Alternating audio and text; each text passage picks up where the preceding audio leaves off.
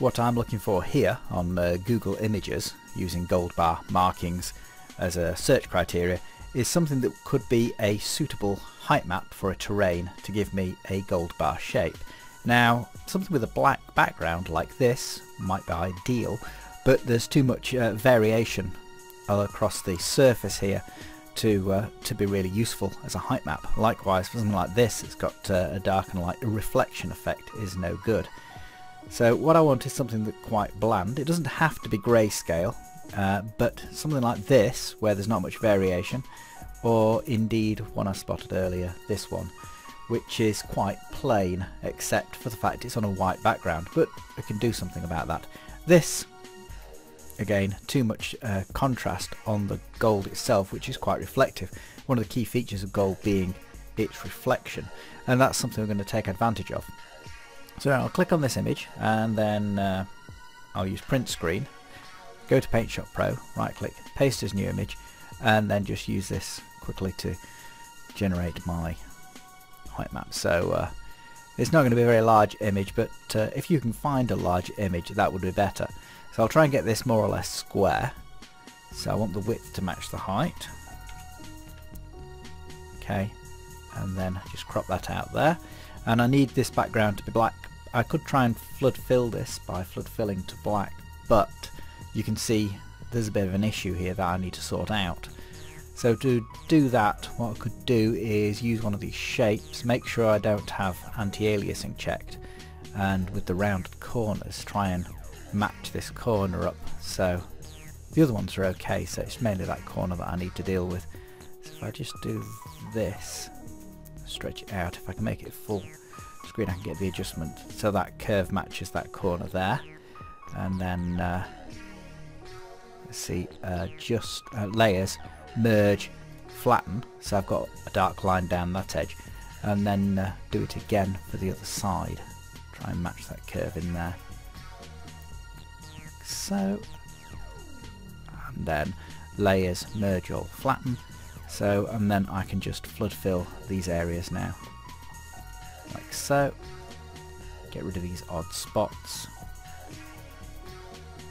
Whatever paint package you use, I'm just aiming to get a dark background so that this bit will be raised up on the terrain. So if I go edit and copy now, then go over to Bryce and hold the control key down and left click on. I'll use a lattice, that's probably a good idea.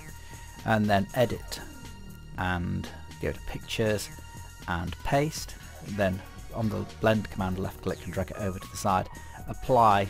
That gives me my height map. It's a little bit spiky in places, so I can go elevation and smoothing just to smooth it down a bit.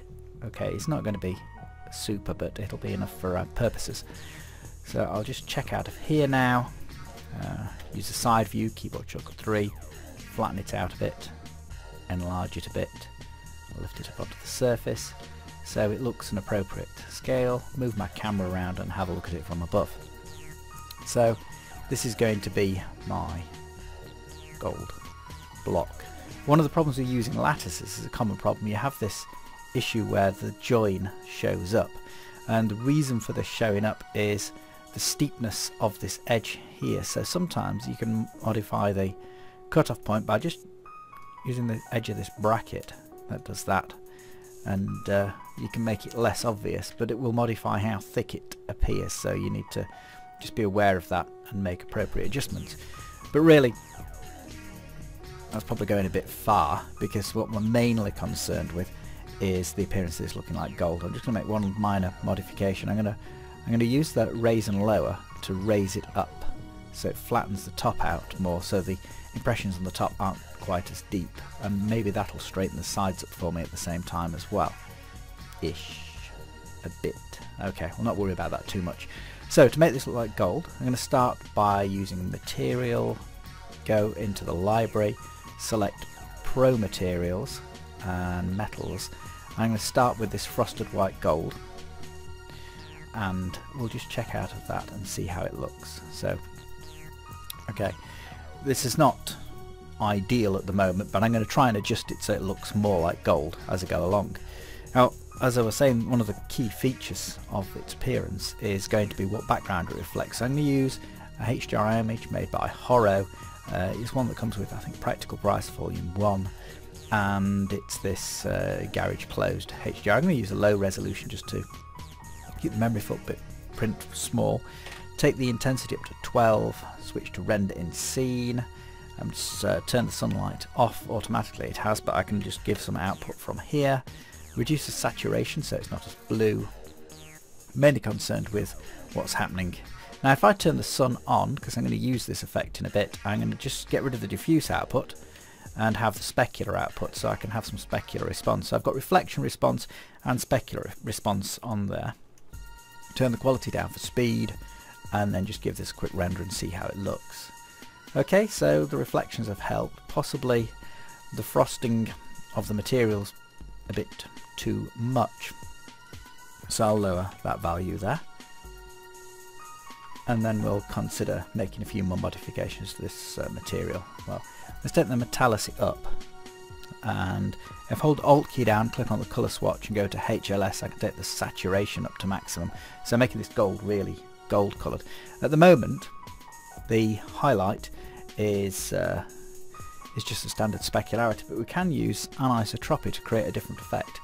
But the specular halo is a bit large at the moment, so I'll set that down, and then we can get more of a sharper highlight there with this combination.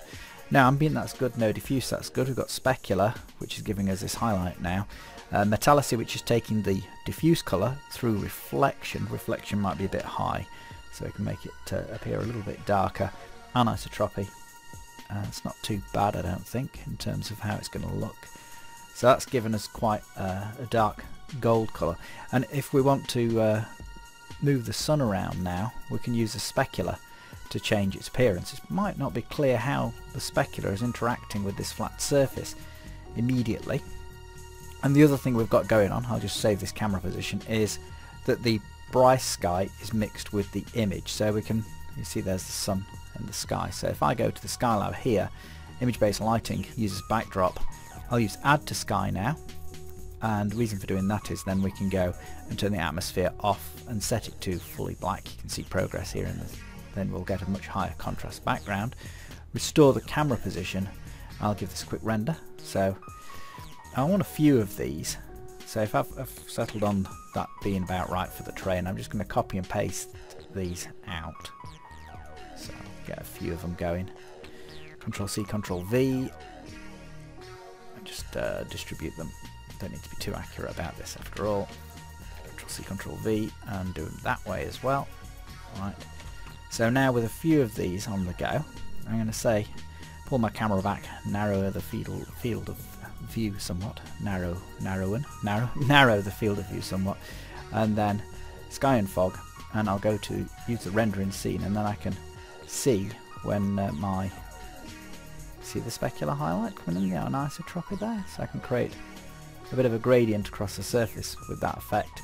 And I've also got the option, if I hold the control key down, I can rotate the background on its y-axis, and then I can change where these highlights, which are the result of the reflections of these lights, appear, which obviously adds to the effect of goldness. So okay, right, sort of get in there now. Want to bring in perhaps some more sophisticated effects. So I'm going to change the document setup to 1:1. That's going to reduce the overall size. Zoom in a bit more, potentially. And then I'm going to go and set up render options, premium effects, depth of field. And I'll select this closest to the camera one, and then set to current selection. So this is quite a large lens radius. I'll just test it with a low rays per pixel, and assign the maximum ray depth down to reduce the number of reflections. So that's reflections after reflections. So let's see if we're getting some depth of field blurring here. Now if I wanted to exaggerate that effect, what I would do is bring the camera in, widen the field of view, because it's the front back ratio difference between the camera and its closest to furthest object. So if I now go and set to current selection, so that's virtually half the distance now.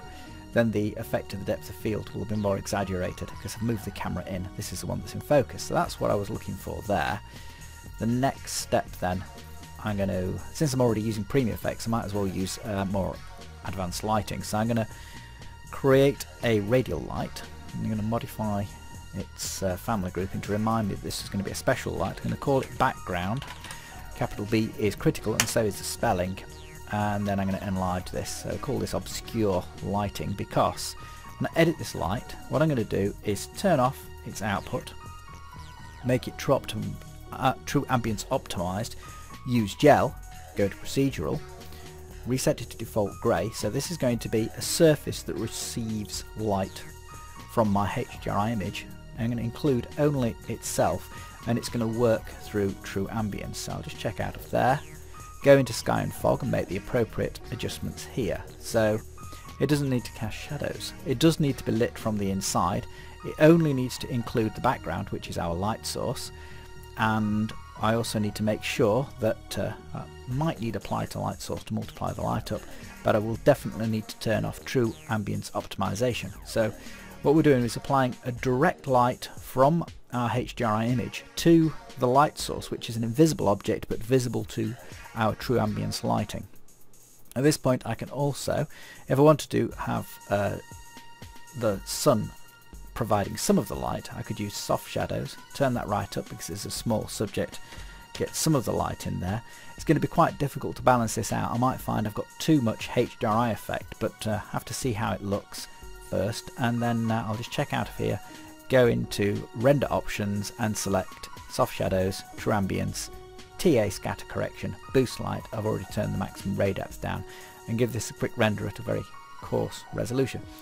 So that possibly is a little bit too bright at the moment, so what I shall do is I shall cut the output from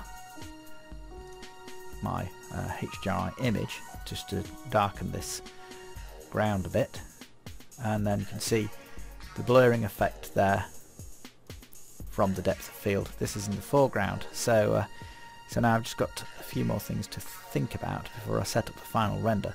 What I've found is that with the true ambience and depth of field, you need a high render resolution, so I'll just set that up and do a little test just here to see how it's going to be rendering. Okay, I just paused the video briefly there, so you didn't need to watch that happening. Right, you can see it's still quite noisy, so what I could do with doing is rendering this at a slightly higher resolution, perhaps twice this resolution, and then compress it back down using a paint package to give me a bit more, because I can't turn the raise per pixel up any higher. This is the highest value.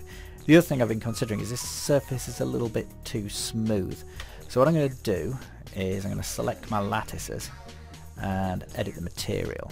Edit the no, I can't edit the terrain. If I edit the terrain, it'll only work on one. That's the problem. Even though I've got them all selected and they're all the same terrain, I could have done with, if instancing, if I was any good at instancing, I could remember how it worked properly. Maybe that would work with these terrains, but that's not going to work. So maybe the answer is to modify the material rather than get bogged down in that. So I go into my texture. Hello. Okay. Right, so this is just a very high frequency noise function here, so it's a Brony noise function. Let's see what it's turned up to. Oh, it's not too high frequency there, so I can add in another channel, and I'll just pop that in there. Let's see, let's use stucco noise, take the frequency down somewhat, take the octaves up and reset. I'm doing it on this channel, so I want to average, reset this. So I've got some additional creasing in the surface. Can you see that there? So I've got a fine noise in the surface and this larger creasing of the surface. So I'll take this down so it's at a lower level a little bit, turn the bump up a bit more, give that a quick render. Probably gone a bit too crinkly there by the looks of it. Hard to view just yet, so I'll just do a bit of an area here and lower. So that's bumped the surface up quite a lot. Maybe I overdid it with this value, but the other thing is I can turn this value down here. So it's just, as long as it's got a bit of a wiggle in. I've gone too far the other way now. So go back in here, add a little bit more noise, but don't take it out too much. So I'm just trying to make the gold look a bit more creased on the surface. Pitch my camera down slightly to frame this up. I think we're more or less there now. So render options and take it up to 256 rays per pixel. Then file, document setup, and I'm going to render it out at double its resolution. So that's going to take a little while. I'll just set that going. And then what I'll do is I'll load it into PaintShop Pro and then half its dimensions again afterwards. And then, well, that's about it really. So I hope you found that interesting. We'll see how the music in the background turns out, because this was a test for that. And you can let me know in the comments if you think it's worked well or not. Okay then, cheers now.